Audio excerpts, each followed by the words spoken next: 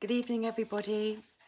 It's Tuesday, the 23rd of June, and we've just had some new announcements from the government, which sound exciting and great for those of us who are looking forward to getting back to a bit more of normality in our lives, about this pubs and restaurants and hairdressers opening up shortly on the 4th of July, and this change to the social distancing, or just distancing. It's hardly social, is it, from 2 meters to 1 meter, that's going to coincide and happen at the same time.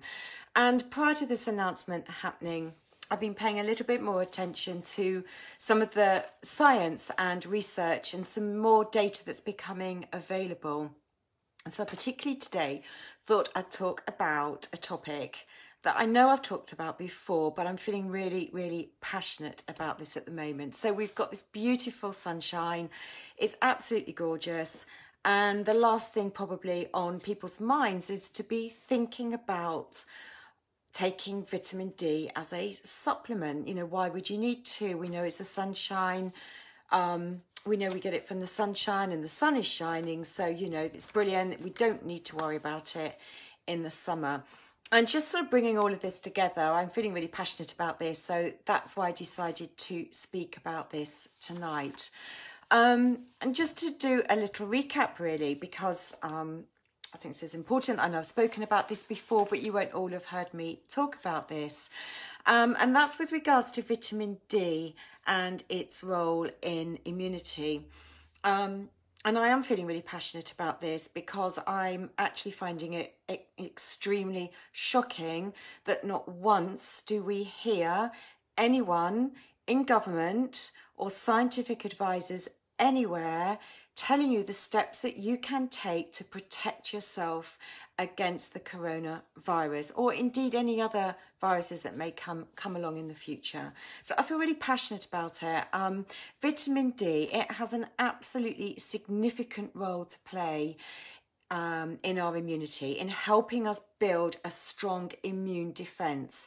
Our bodies are designed to build and protect us from pathogens and microbes, bacteria and viruses. It's designed to do that, and we will always come face to face with new and novel viruses and bacteria. And that's why the flu vaccine changes every year, because the influenza, the flu, does change slightly each year, and that's why, based on data that sort of comes out of Australia, and they're ahead of us, the flu vaccine changes each year. So immunity. So vitamin D has an absolutely crucial role to play in immunity. There are other things that I've spoken about and other nutrients that are also really important.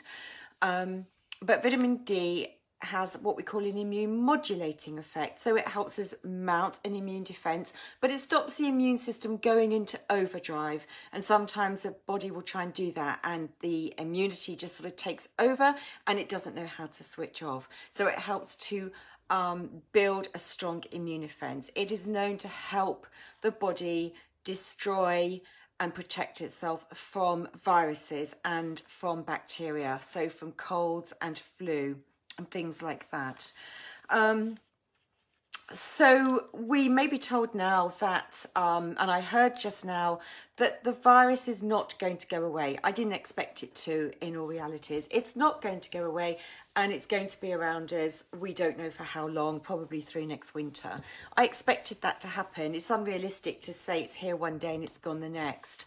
And that will be scary for people. So, of course, immediately the government's talking about a vaccine, and one of the studies I've seen with regards to one of the trials with a vaccine is that, you know, it's created 20% of significant side effects, and this is a problem with trying to create a new vaccine, and it does take time and we may never get one. So not only is it may not be possible to find something that works, but also trying to find something that doesn't have significant side effects. So I think we need to be a little bit cautious in thinking, well, I'm not going to go out in public until the vaccine is going to come along. What we need to be doing is building up our own strong immune defense. And that's why vitamin D is so important. So taking self-care in everything that you do. So why vitamin D? Why am I banging on about that tonight? And why am I saying in my headline, well, you know, the sun is shining, but take supplementation? It may not be, but it is relevant. So there are some studies that are coming out now. I've known that vitamin D is very important for helping to build and mount a strong immune defense. But there are some new studies that are now coming out that is showing a significantly increased risk of mortality, of death, in those that are vitamin D deficient or those that are vitamin D insufficient. So there's been some studies done looking at those that have had the virus, looking at those that have died, and looking at their vitamin D status.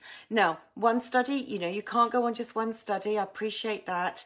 And there's going to be a lot more data that needs to be collected. And there's one study that's doing the rounds, and some people may come back and go, well, you know, that was really unreliable, the way the study was carried out. But it was in Indonesia, and the results were that those that had showed a vitamin D deficiency with really low levels, there was a 98.9% mortality in those that had the virus, whereas those that had sufficient levels of vitamin D in their blood serum, there was a 4.1% mortality. Now, it may be that the population of people they looked at wasn't representative of society, but I think we need to look at that data and not exclude it. And therefore, you know, if this virus isn't going away, then we need to think about building a strong immune defense and think about vitamin D. So the other information that I've gathered is with regards to ethnicity. Ethnicity, that is the word, isn't it? Because Black and Asian people have darker skins or very dark skins, their ability to absorb vitamin D and absorb the UVB rays, and then the body to be able to convert the vitamin into vitamin D in the body is very, very low. And this is why, one of the reasons potentially why death rates amongst Black people and Asian people, the death rates could be much, much higher because their vitamin D status may well be that much lower. It was something that I was critically aware of, that the moment this virus started to take off in the UK was as we came out of winter.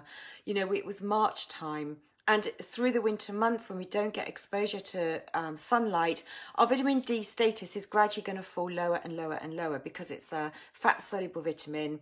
We're not going to make it. We don't really get any significant amount from any of our foods. So we need it from the sunshine. And Public Health England have told us for many years now, I think it was 2016, that we should be supplementing vitamin D through the winter. My advice right now is, number one, think about doing a test. It is so cheap to do. If you're wanting to think about your health status right now, go and undertake a test. I will think about posting under here how you do that. There is a university that does vitamin D testing. It's about £30. It's a finger prick blood test.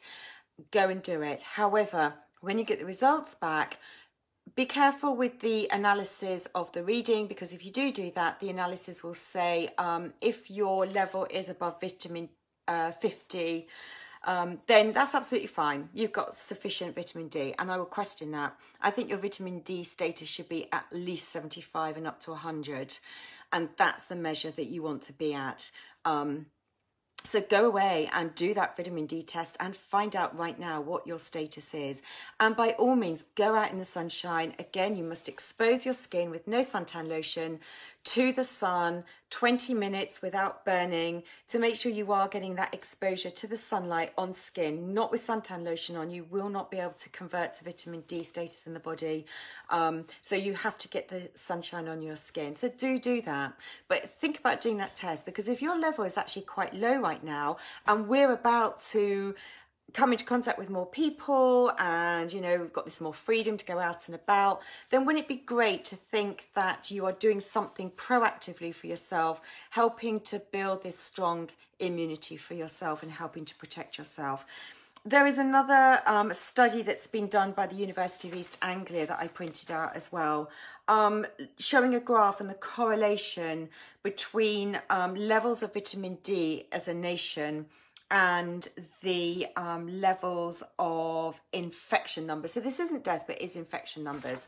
And there is this graph, and I don't know how well this is going to show up, but the lower the vitamin D status, the higher the infection rate. And generally, of course, you're always going to get odd bits that come somewhere different, but as your vitamin D status increases, the infection rate goes right down. Of course, it's only one marker, but it's a really important marker. So if you do nothing else, I would think about supplementing vitamin D right now. But maybe if you can, go and do that test. As I said, it's very, very cheap. Google it, vitamin D testing, finger prick blood test, very simple to do, and results come back really quickly by email to you. But think about testing. Now, the measurement, the amount that the Public Health England will advise you to take, and the measurement is in IUs in the UK, is about 400 IU.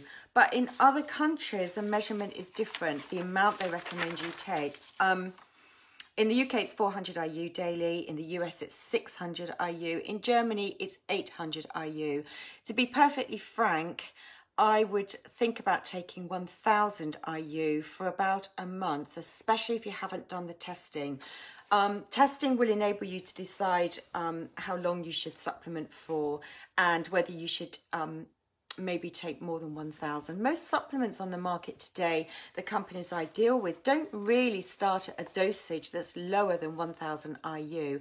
And of course, you're always looking for vitamin D to be in the vitamin D3. That's the most active and absorbable form in the body. A couple of other quick statistics here that came from Dr. McCullough. 42% of the US population is likely to be deficient in vitamin D. And amongst the black community, about 82% are likely to be deficient in vitamin D.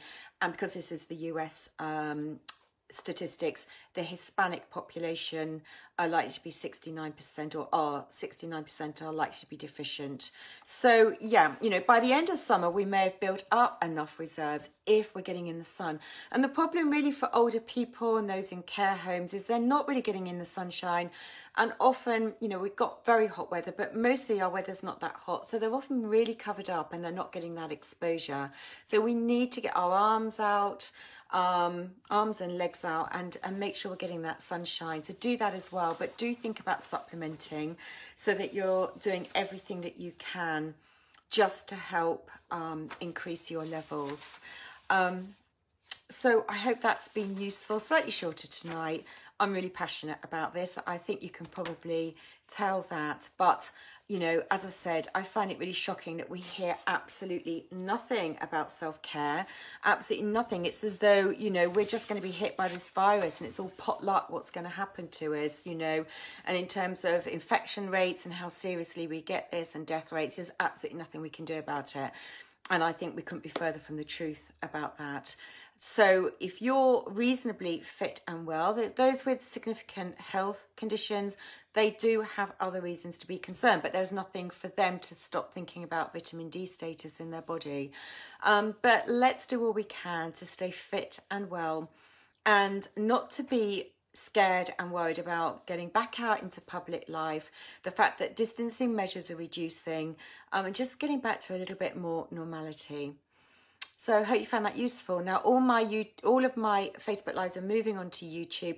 Peyton Principles Natural Health, that's where you'll find them.